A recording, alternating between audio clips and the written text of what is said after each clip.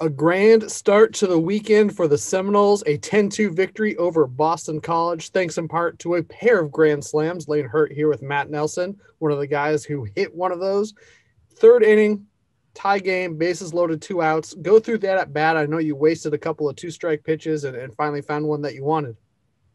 Yeah, no. So the entire bat, bases loaded. I wasn't thinking grand slam. Obviously, I was just thinking put the ball in play. Whatever happens, happens. The rest will take care of itself. And work the count to a 3-2 count. And I was thinking, fight off anything close, and that's what happened. A couple spoilers. He threw me I think it was a 2-2 breaking ball down low. That was pretty good. Fouled that off, and then same thing with another fastball on the outside corner, and then made a mistake and threw a cookie right down the middle. And my first thought was, hammer it. And luckily, I put the ball in the air and it just kept going.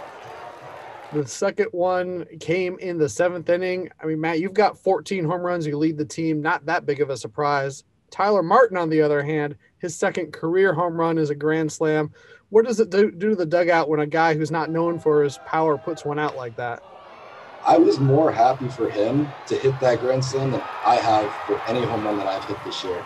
It was especially awesome because the pitch before was a total ball, it was a fastball up and out, and not even close to being a strike. And so we're all kind of like, dude, come on. And there's 2 outs, 0-2 count, sits on a breaking ball and just hammers it over the right field wall. So that just shows you what this team is made of. Just, battling adversity and staying in the game. Parker Messick, like you said, handling adversity, not his best stuff tonight, but he goes 5 innings, 8 strikeouts, gets the win. How impressed have you been watching him handle that Friday night role for this team this year as he continues to be steady as the season progresses?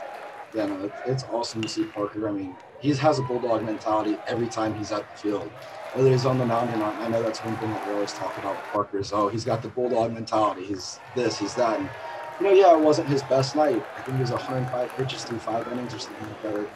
It's okay. It's baseball. It's not always going to go your way. But for him to come back into the dugout after what happened and pick the team up and still be a leader and be a vocal leader and be there and be, it sounds terrible saying a cheerleader, but, just, being a vocal leader really it's awesome. Just the support from him that he brings every single day. There you have it, Seminole fans. The Noles are back at it on Saturday. That game has been moved from 2 o'clock to noon, trying to get in before the bad weather. Hopefully we can get that done. And of course, stick with Seminoles.com all weekend for highlights as the Noles look to keep things going against the Eagles. That'll wrap up things for now. For Matt, I'm Lane. Go Noles.